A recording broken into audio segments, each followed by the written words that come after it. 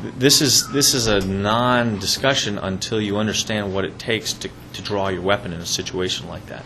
Well, explain that to someone who you've forbidden from defending themselves. This edition of the Ridley Report is brought to you by Grafton Apple Festival's great. It's the last September Sunday date.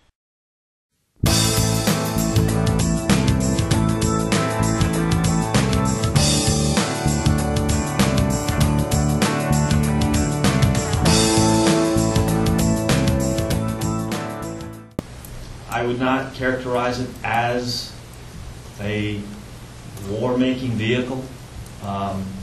It is a piece of equipment that enables one to get from a safe area to a non-permissive area. And if we put the same argument in the side of those SWAT members and those police members who have to put their lives at risk, I support a vehicle such as this to get you from that safe area to that area to gain access. As many of you know, I have a long military career where I did this kind of work, and any kind of gear that helped me do this and safely made my decision-making process better, and you had a higher chance of mission success.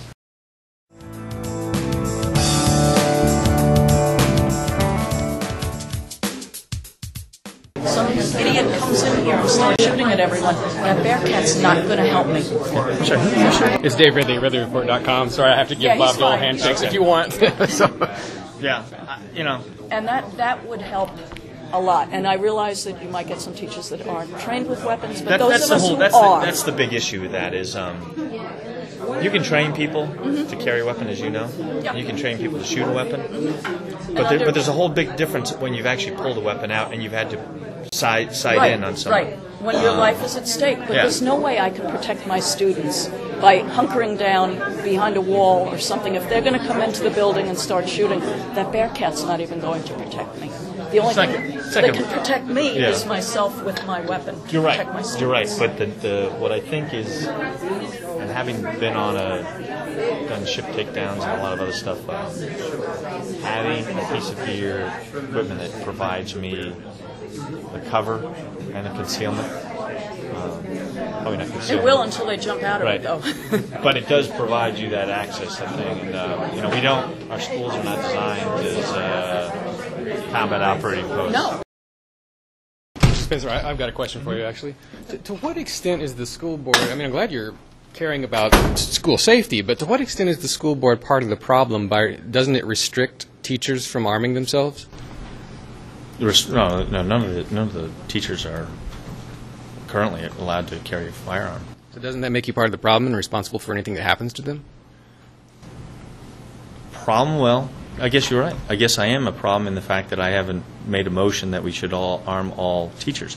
But I don't think that's a solution either. Well, shouldn't you maybe let the teachers decide? What? No. I don't think the teachers should decide. What about the average person who's I think a bunch of experts should decide whether it is prudent to arm teachers.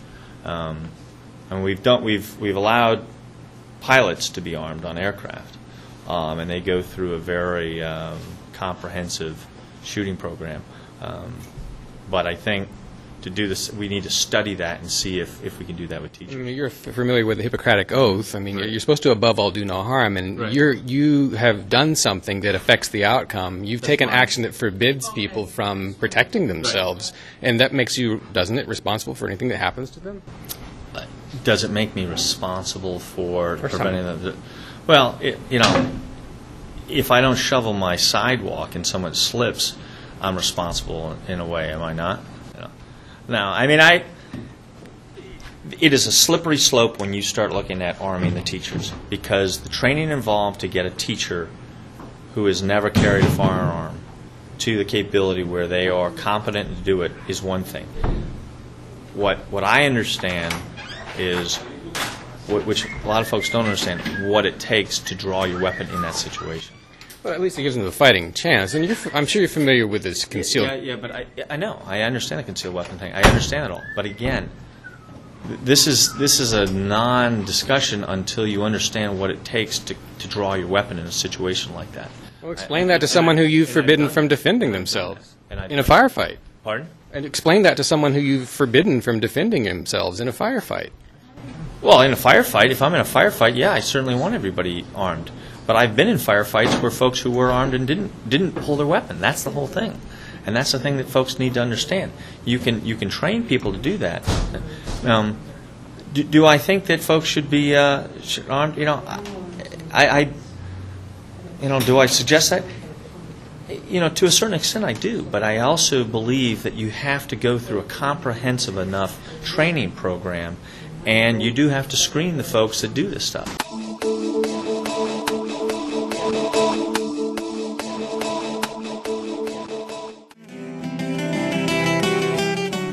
Did you know that the Grafton Apple Festival is now on the same day every year? It runs basically all afternoon, the last Saturday in September. There may be a bizarre vehicle race this year, and you can make some cider with their antique, cider thing. In any case, it's your chance to experience the freest town in the freest state.